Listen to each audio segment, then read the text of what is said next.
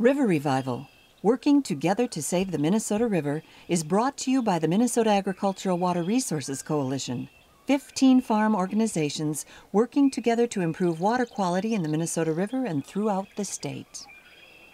River Revival is a production of the Water Resources Center at Minnesota State University, Mankato. Additional funding provided by the Minnesota River Board, the Minnesota Valley National Wildlife Refuge and U.S. Fish and Wildlife Service, the Agricultural Drainage Management Coalition, and the Minnesota Valley Trust.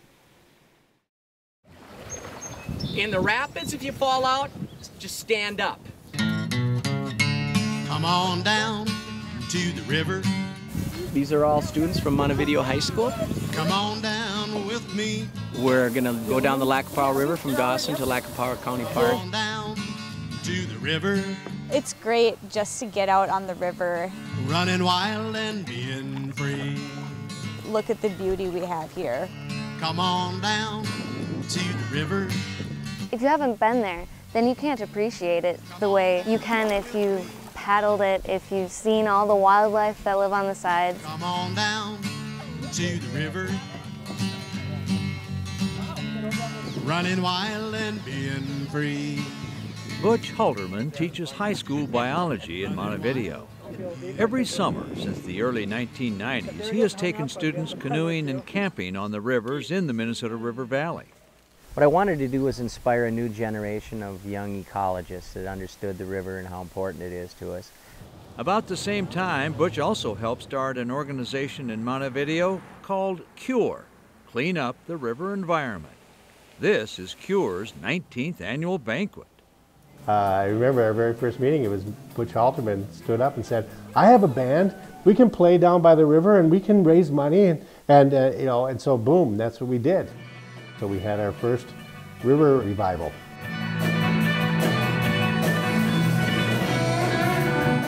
CURE is one of several citizen-led organizations working with farmers, government, and business enterprises to improve water quality in the Minnesota River.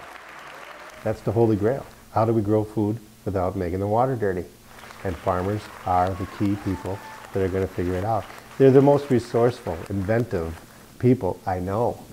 As a fourth-generation farmer, I'm making decisions based not only on what is good financially or good business for today, I'm making decisions on what is good for future generations.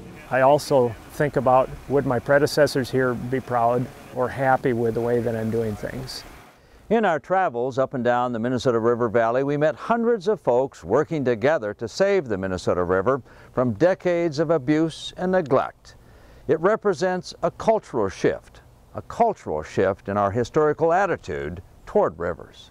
Rivers were treated like drainage ditches, garbage dumps, sewers.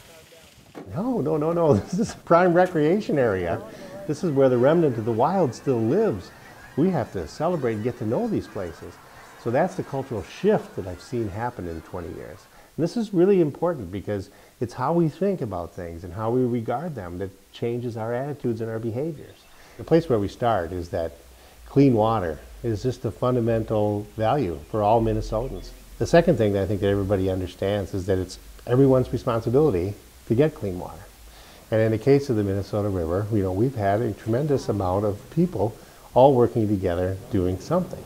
Thanks for coming. Meet Ron Baldwin and his daughter Lori. They call themselves River Rangers.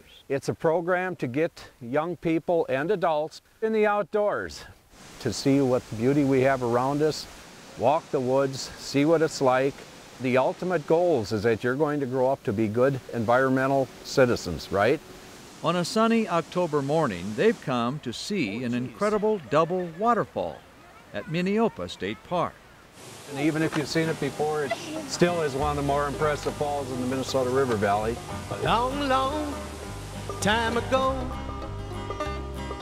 a virgin wind began to blow, which in time would melt the snow, giving birth to a mighty river's flow. Falls in the Minnesota River Valley that we're in were formed when the glaciers receded about 12,000 years ago.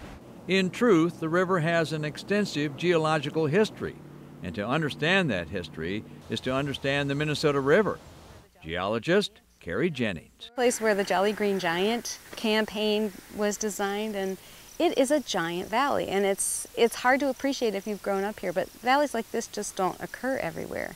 What we're seeing is really the result of a catastrophic discharge of water from a very large glacial lake, a lake that was bigger than all the Great Lakes put together, that drained very suddenly, burst a dam of some sort near the town of Big Stone. A wall of water was sent down through kind of the central lowland in Minnesota. So if you look across the other side, a little bit above St. Peter where the campus is, that was the surface. So this is entirely new, this valley here between us and that town over there. It's over a mile wide at this point. You have now a valley in the landscape that's 150 feet plus below the surface where most of the streams are flowing. So as they come from that surface down into the valley, they have a lot of gravity actually speeding up the water, and we still have a lot of waterfalls along the edge of this valley where there's bedrock to kind of hold up that fall. But in other places where you just have a thick stack of glacial sediment, you get these very deep ravines.